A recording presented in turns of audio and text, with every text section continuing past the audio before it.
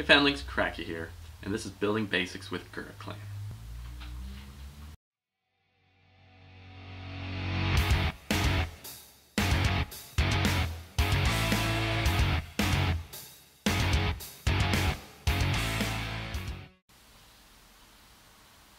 And today I'm here to talk about sewing. You do everything by hand, but ain't nobody's got time for that. Instead, use a sewing machine.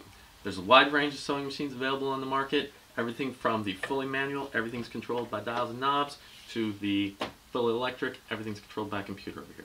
The most important thing to know, regardless of what machine you end up going with, is how to use it. First thing you want to do is get a hold of your user's manual, read through it, and understand what it's telling you.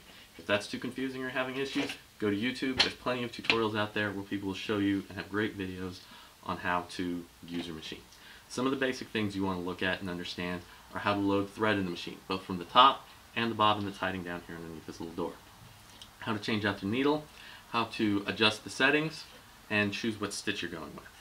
Over an electronic one, everything's controlled. You have a little chart, and the computer will tell you and walk you through everything from there.